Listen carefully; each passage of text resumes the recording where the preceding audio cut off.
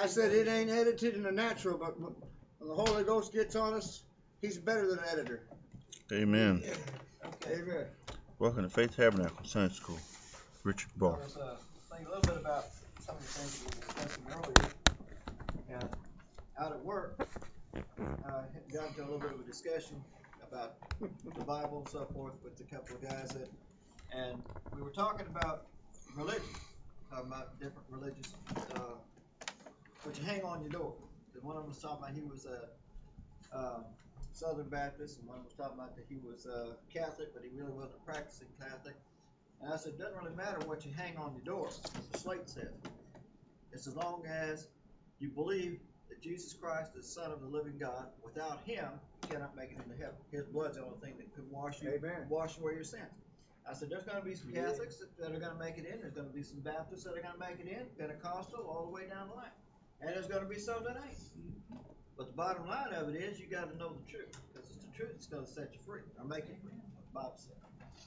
So, as long as you believe that Jesus Christ is the Son of the living God, and he came, and his blood was shed on Calvary for the remission of our sins, and he took the stripes for our healing, then we got a common denominator. And we're on our way to the right place, which is heaven. But if you don't believe that much, there's no way you can make it in. Nope. Jesus said if you try to make it up another way, the same as a thief and a liar. Robert. It's not in Robert. Robert. Robert. Amen. So, you don't want to rob God, you don't want to be a liar. Our lesson today, glory to God. All glory, honor, and praise belongs to who? God. To God. Amen. Amen. So when we do something, we don't glory in ourselves. Look what I did. We glory in what God has allowed us to do. Amen. God used us to do these things. Because without God, we couldn't do nothing. We'd just be a pile of dust. God said he made us from the dust of the earth. We didn't become a living soul till he breathed the breath of life into our nostrils. The word says, in him we move and have our being. That's right. That's right. And if you're not one of his children, you don't have any other choice but to be a child of the devil. Can't be right in the middle either. Nope. The Bible said you can't have two masters. You gotta be all the way saved or all the way lost. Or cold. Because when you get in the middle of the road, you're in trouble. All right. Our lesson is found in Luke 2. Starts out on the 3rd verse. Goes down through the 20th verse. And all went to be taxed, everyone, into his own city. So this is talking about the time of the year whenever the taxation comes along. We're all fixing to experience that too. It's been going on for a long time, ever since about Caesar's time. And Joseph also went up from Galilee, out of the city of Nazareth, into Judea, unto the city of David, which is called Bethlehem, because he was of the house and lineage of David. That's very important, because with all the Old Testament prophets, word came by God that that the Savior would be of the house of David, also of the tribe of Judah. Yep. And through Mary and Joseph, he qualified for every pre-written word about him. He qualified. That's right. The priest of his day, the ones, the scribes that knew the lineage of folks, would have known for a fact that their child was supposed to be the king. They knew it. They already knew. That's right. That's why that those that withstood Christ are the very ones that should have been the first ones to say, this is the Messiah. But they withstood him the worst. The scribes and Pharisees and the high priests and all, they should have known who he was. They knew. But the reason why that they didn't want to admit it is because they knew they were fixing to lose their jobs. There was no longer a need for the people to bring the sacrifice up to the high priest anymore, because Jesus is the high priest.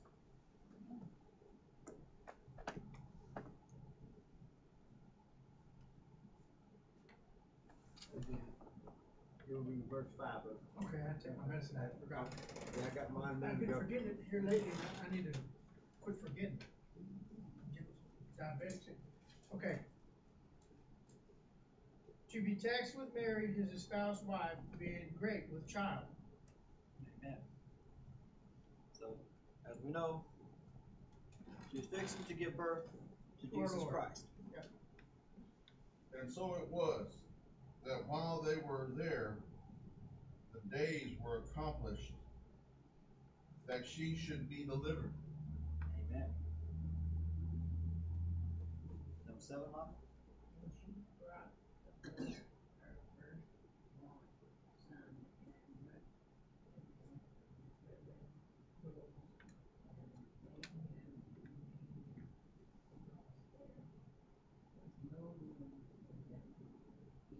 Amen. See, so Jesus could have been born in the best palace on earth, but he chose to come to a very humble way. And not much more of a humble way you can come to being born in a manger.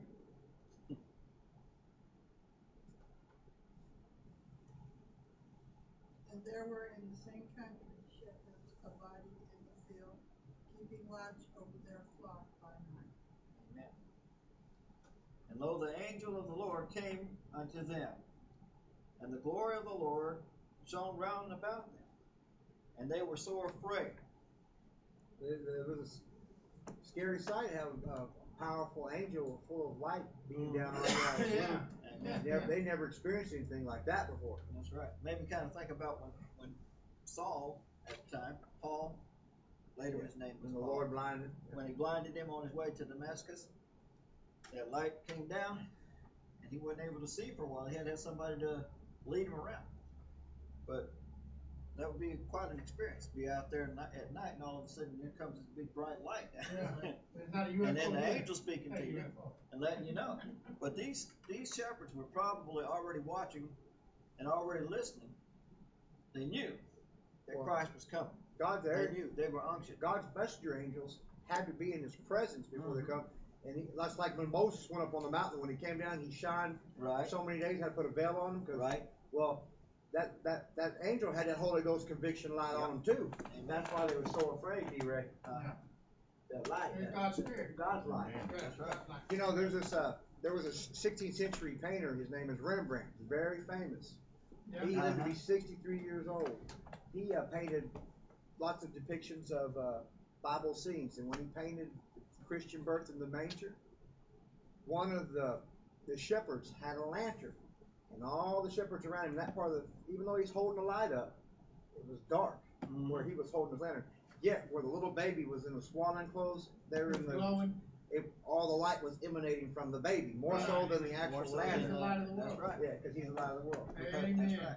Yeah, that makes sense. I feel the anointing in this The house. Lord does. That's why whenever the And in person that gets light, saved, there's perfect pureness and judgment. oh, yeah. Amen. That's the conviction I was talking about. Amen. If there's any sin around, it gets rid of it. Well, it's just like when somebody comes down to the altar.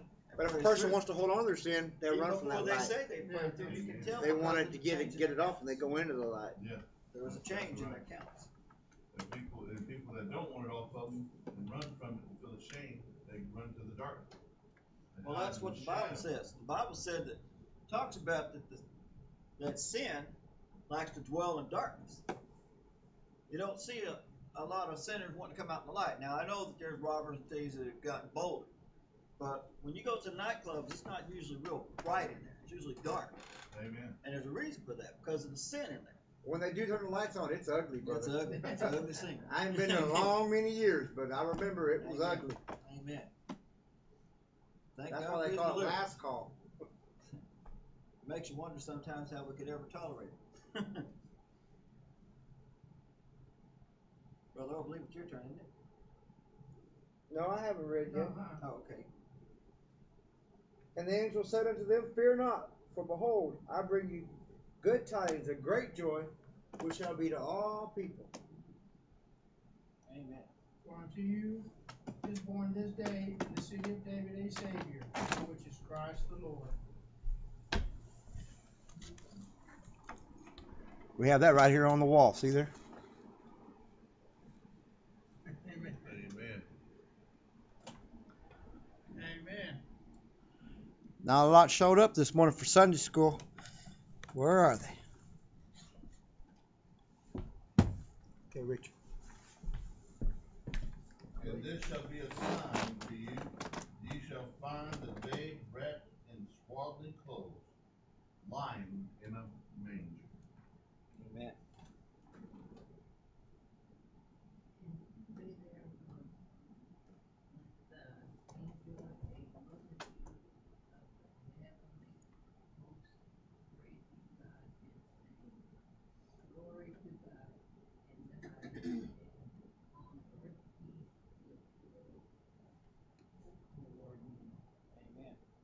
See, so the heavens were rejoicing as well as those that are on earth that were looking for the coming of Christ. That's just like whenever that one gets saved, there's rejoicing in the presence of the angels. Because I believe that our forefathers and so forth that have gone on to be with the Lord, whenever that they see one of us pray through, then they rejoice in the presence of God. God lets them see that this child that they had prayed for so long ago has come in.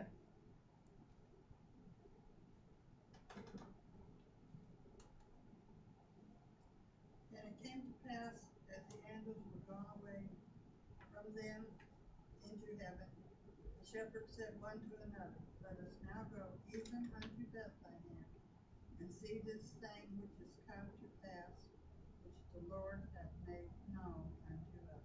Amen. There's a typo on our lesson. Yeah, sure is. They missed an N on that. Yeah. No. Yeah. Every once in a while you see a typo. Yeah.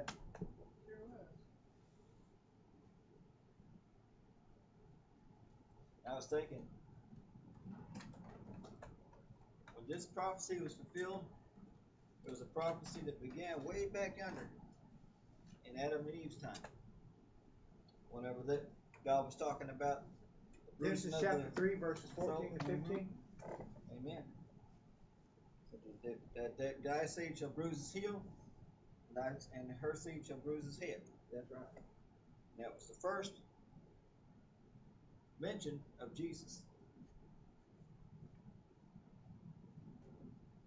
And they came with haste and found Mary and Joseph and the babe lying in a manger. And when they had seen it, they made known abroad the saying which was told them concerning this child. And all they that heard it wondered at those things which were told them by the shepherds.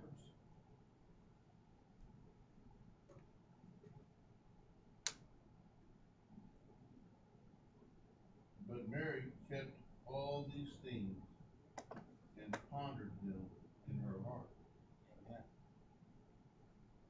And the shepherds returned glorifying and praising God for all things that they had heard and seen, as it was told unto them.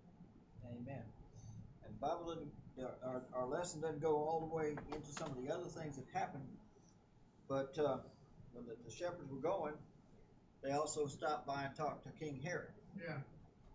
And he tried to get them to let him know where the babe was, Oh, the wise because men. he wanted to go, or the wise men, more came. He wanted to go and worship him, or so he said. But really, what he wanted to do in his heart was to get rid of him, because he. The wise men from the east, they had been following for their ancestors all the way back 500 years back to the time of captivity in Babylon. The prophecies of the words of Ezekiel, Isaiah, Jeremiah, Amen. so forth and so on concerning the birth of the Savior of the world. Right. They were more looking for it than the actual Jews that the word was given to. Mm-hmm. And they brought gifts Amen. unto Christ. And that's where the gift bearing came from. That's why we give gifts at Christmas. Not so much to see how much money we can spend, No, that's right. but we do it just as a remembrance that the wise men brought gifts unto Christ. And God gave the best gift he had in heaven, which is Jesus. Here, most of the world has turned Christmas into a financial experiment. About this time of year, the retail stores make this. It's just like Christmas, Easter, every holiday just about that comes along. It's all about the money, and it's all about how much you can spend, but that's not what it's all about. Easter was actually the very birth of salvation as we know it today. Because that's whenever that Jesus actually went to Calvary and resurrected, and there was no more need of blood sacrifice after that. That's right. That was the last blood sacrifice that had to be made. That's why the temple veil was rent from the top to the bottom. God said, we don't need this no more. Just ripped it right in half. people also, I heard, they make Christmas out to be some kind of contest, who can get a competition, who can Right. get the other one the Right. most expensive gift. That's not what it's No, about. it's not about that. No. That's not it. Oh, I got you the most expensive. Who cares? That's why. not what it's about. That's why sometimes you see It's hear silly. these words So said. Birdie said, that's it? Yeah. You're kidding me. there you go. I Is said that this all you gotta be weekend, kidding something me? like that. And I was I don't like, know. what? And they've already got everything they can hope for, Yeah. you know, and they look at it and they say, is this it? You gotta be kidding me. You know, because they're expecting to get a certain gift.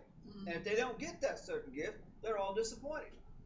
But the thing about it is, it's not all about that. Jesus. The gift has already been, the gift has already come. Yeah. The gift was given over 2,000 years ago when Jesus came. So the gift has already come. But we, as people, have a tendency to think, oh, I got to go out here and spend a whole bunch of money and buy a great big gift, or else I'm just not doing my job. That's not the way it is. If you want to give a gift, you can give a small gift. Give them something they can use. Don't go out and try to see how much money you can spend and stay in debt the rest of the year. That's what happens so many times. People they're always in debt. Why? Because they're spending their money for I know where you can never go wrong. Ask the Lord what That's to right. give. That's right. Sometimes That's it'll be the way to little, do it. sometimes it's big. It's whatever God Sometimes- lays on your heart. Sometimes you don't have to spend any money. There at all. you go. Because Whatever. the best gift of all Love. has already come. It's free. Amen. If you go back to verse 10, it says, and the angel said unto them, fear not, for behold, I bring you good tidings of Right. great joy. Great joy. It's the joy of Christ that's the giving. That's it. That's the great giving. That's it. That's That's the the gift. whole thing. What's it say on the altar up here? In In remembrance. remembrance of Jesus of me. There we go. Amen. Remembrance of him. Amen. Everything is in remembrance of In remembrance of communion, Jesus. Easter, Christmas, every day, Yeah. every tree, every Yeah. person, every soul. Amen. So the biggest thing is that promise that had been talked about for so many years, the coming of the Lord, had been fulfilled. And many people didn't even know. They didn't even realize that he had come. Just those that were looking for him realized that he was coming. But those that weren't looking for him, they didn't realize he was coming. And the same way when the rapture takes place. There's a whole lot of people, the rapture's going to come, and it's going to go. And people are not even going to realize that it's taking place because they're not looking for it. There's going to be whole organizations that are not even going to know anything at all about the rapture taking place. Because for one thing, they don't believe in it. And if you don't believe in it, how are you ever going to receive any part of it? Same way with the birth of Christ. Many people didn't believe he was coming, but he did. I'm watching Billy Graham yesterday, and he was preaching on evangelism and of the subject of salvation, of course, because that's what evangelists do. Right. They go out and try to get as many as they can get saved. And what do? He prepares them for the pastors, to be disciples for the pastors, so they can get to a church. But the whole message was salvation, Jesus. Every time the word comes out, it's all about Jesus. Christmas, just like Brother Lambert just said, Easter, Christmas, every day, all the time, is nothing but Jesus. That's right. It's all about Jesus, nothing but Jesus. It's always going to be Jesus. It's never going to be no less than Jesus.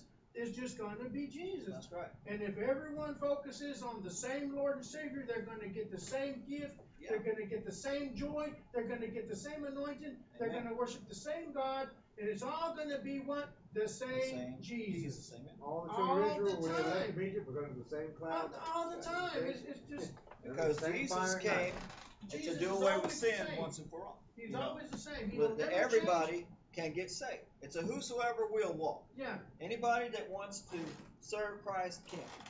And the only thing that's going to stop you from serving Christ is you yourself. After 1,000,000 years, you're not going And to you get can paroled get out of forgiveness hell. of any sin you do. I don't That's care if right. it's One 1,000,000 thing. years, you're not going to get paroled out. You have As a long as chance. you haven't blasphemed God, They don't get no you know, or jig blasphemed Jesus, the Holy Ghost, you Can can you make send it. me some water in a cup and put it on my books? No. No.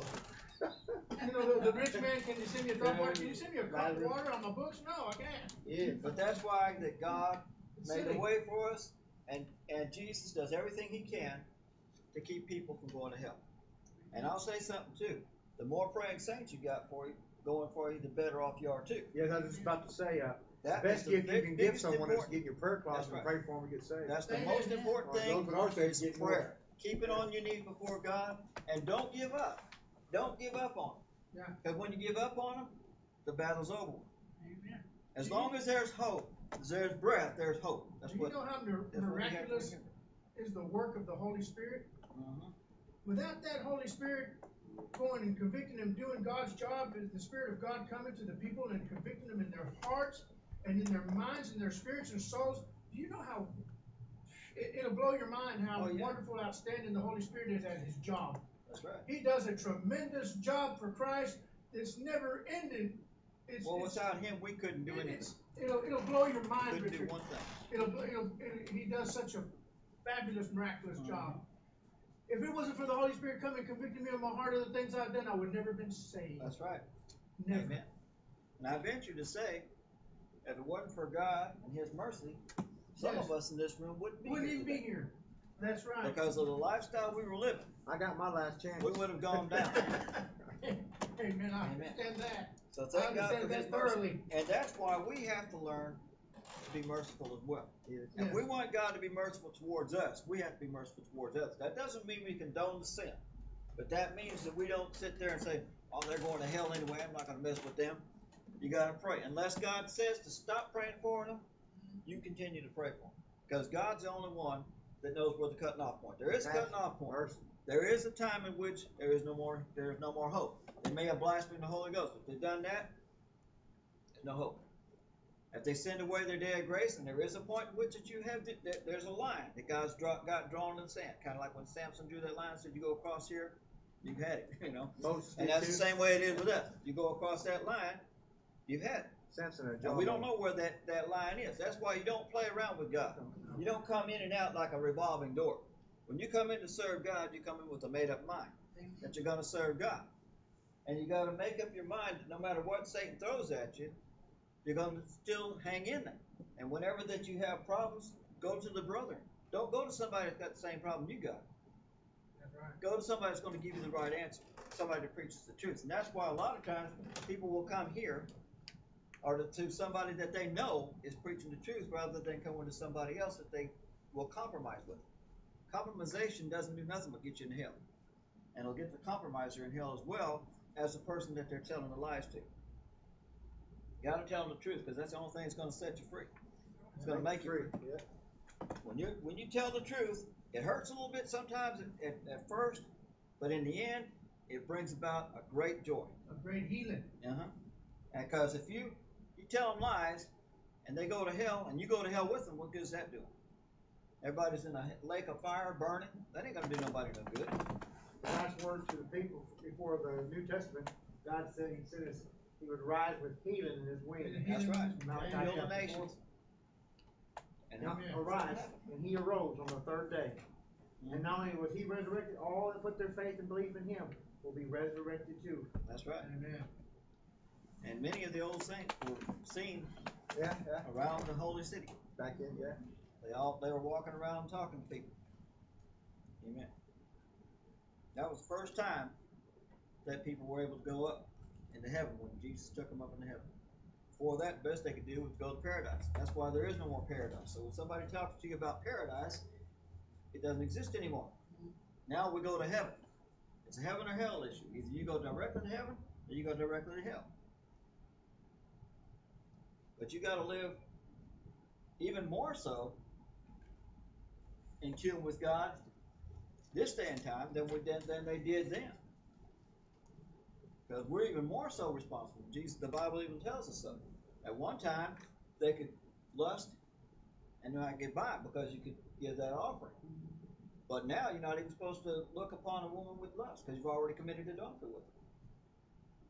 And that's just one of the things. Many other things too. Anything else. You look at somebody and say, boy, I just can't stand that guy. Murder It's just like driving a dagger in. So we're supposed to kill them with love, not kill them with, knives and stuff like that. And like I tell people all the time, with adultery, the only thing that breaks that bond that's made when you say I do when you get married is death. Physical death. And that doesn't mean you take out a gun and shoot your spouse because you're tired of it. Nope. That means you stay with them and you let God do the deal. And if they're not going to come around, God will take care of it.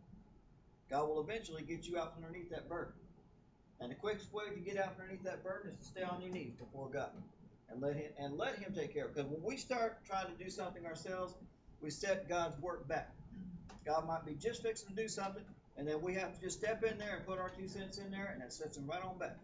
With The time Lord, in his hand. the Lord forgives us for our sins, but a lot of people in this late age, they think that being forgiven means you get to go and do it again, a fresh start in sin. Mm-hmm. You don't get another companion. No. Not till that companion has died. God's and there plan is is another one man, stipulation one too. woman. He didn't make one man and 2 women. That's right. There's another stipulation too. He said only in the Lord. That's right. And That's right. I believe that that's the way that God is from the get-go. And that's God after really the other doesn't ones- even want us to think about getting married That's after the other until we get spouses saved. die. If you get Yeah. divorced and the other one's still alive, you can't Then marry it's again. adultery. You can in the state of Texas. You can. Well, But state not of according to Texas, the word. well, state of California let men marry each other. So Nah. I don't go by the laws No. of the. The The Bible laws says to of obey the the land laws will of get you in land, trouble but when with they God. go against God's law, it's no Yeah. law at all. That's right. The laws of the land will get you in trouble with God. But God's laws is what you got to obey. That's why the number one thing is you got to first decide one thing in your mind. Are you going to believe what that book says? Are you going to believe what the Word says? And the reason I go by the Holy Bible, by the King James Version, is because of the factor that it works. The things that are in there are true. When I came to God and I was out there in sin, God saved my soul. God took away the desire for those things. And that's why I believe in that. I've been healed. All of the things that Bible talks about have happened in my life. And I've seen them happen in other people's lives. And I know that it's real. I got the Holy Ghost here. I got all of those things. I've got gifts in my life. Everything according with that Bible. That's why I believe in that Bible. That's why I know that it's real. Many adulterers that try to straddle the fence Oh, yeah. use the example of Jesus with the high priest trying to trick him by bringing forth a woman that had been caught in adultery, Mm-hmm. Mary Magdalene. And Jesus basically told him, he without sin among you cast the first stone. Right. Because by the law, by the law of the word, she was to be taken out and stoned. Mm-hmm. Well, they had all been guilty too, so they left him. He said, Some of those very people, they're probably laid probably with was her. an adultery That's why with they knew she was in But however, he said, woman, where are thine accusers? Mhm. She said, there are none, Lord. And he said, go and sin No. no more. Right. Not to continue in adultery. Right. Not to continue in it. Mhm. But see, when the Lord forgives you, he don't give you a license to go stay off in it. No. And now you've got a fresh See, start in it. As far as that part goes, God cleans you up, and you're clean. God That's takes what you they think. that Yeah. adultery No, situation I'm born away. again. I'm new. I get to get married one more time. You're This time clean I'm gonna from do it. it right. It don't- But No. when you say till when you go out death there and commit do the sin us again, part, it's sin. there's a knot tied there, and the only one that can loose that is the Lord through death, That's right. and that's physical death. Because God first he created man.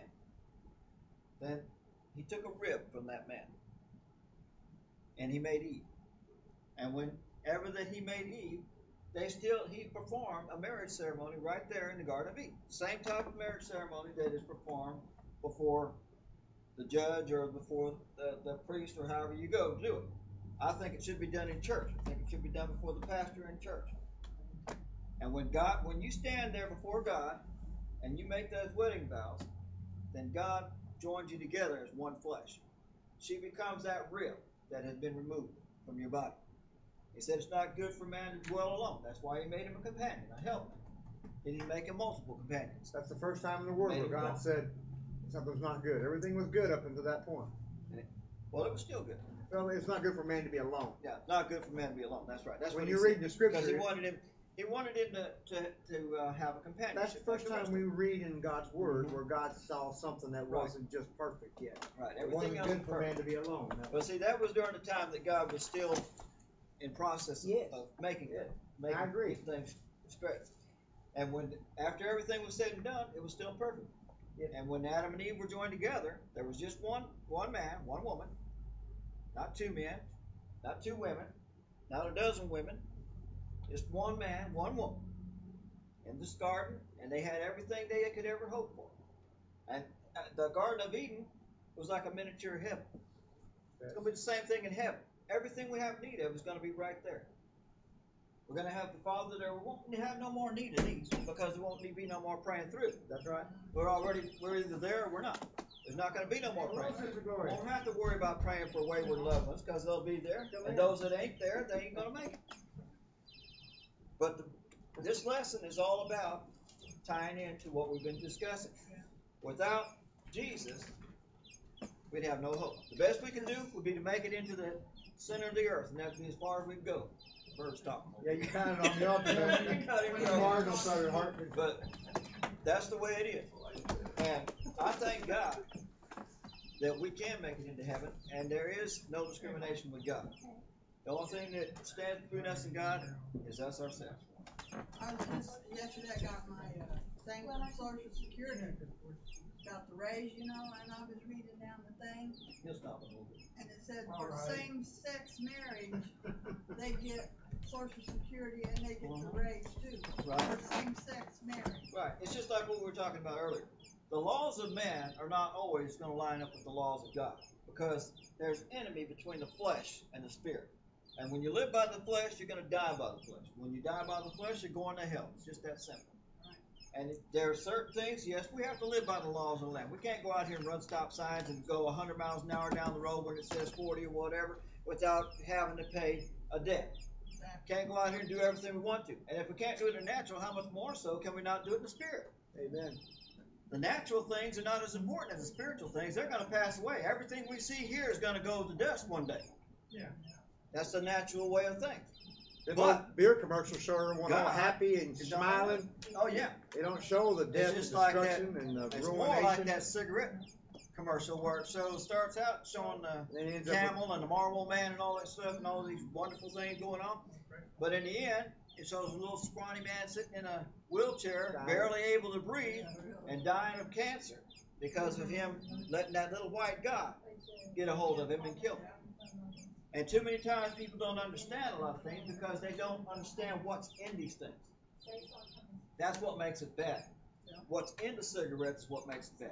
There is a nicotine spirit in there. That thing will get a hold of you, and that thing will hold you like a vice grip.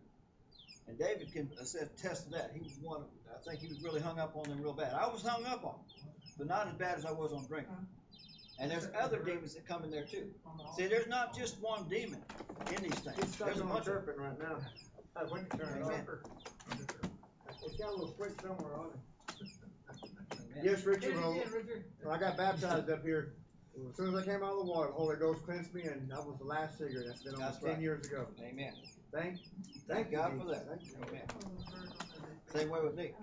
God took that thing away from me over here, and I haven't wanted him anymore. That was proof positive to me it was the Lord God, because Amen. there's no way I could quit. That's I right. could have took the patch and stuff, but no, the Lord did it instantly. Mm-hmm.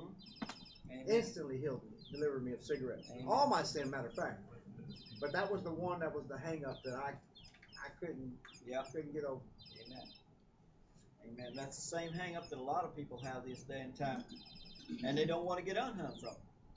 They like it. And as long as you like that sin, you're not going to get unhung from it. But God will let you know real quick what's wrong with it if you just let him. That's what I had to do. Sure I can't turn that little thing on? I like that drinking so well. Yes, just hand it to me, I'll take care of it. He's got a little switch on his feet.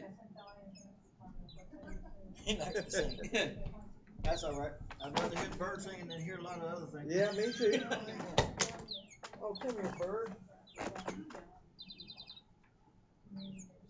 Okay. So we have really concluded our lesson. The switch is Does anybody have anything on their mind? If not, we're going to go ahead and read the memory verse. Give unto the Lord the glory due unto his name.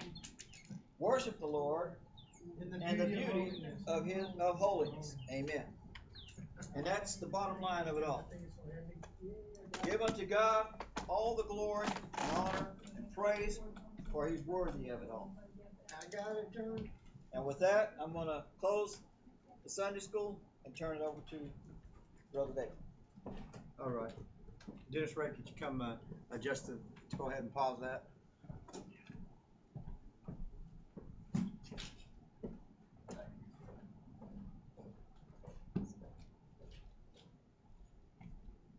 Boy, he pounded the altar and this little guy just started singing. It didn't stop.